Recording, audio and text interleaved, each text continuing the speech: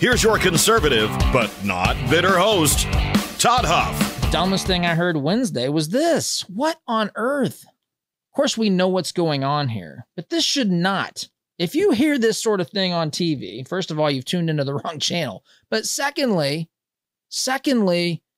don't be hypnotized, or don't let your friends, more than likely here, that's the case. I know you all stay informed. We can't, people believe this is what I'm getting at. People are put into a trance because there's a logo at the bottom of the screen that says MSNBC. These people look serious, but it's a stinking clown show is what it is.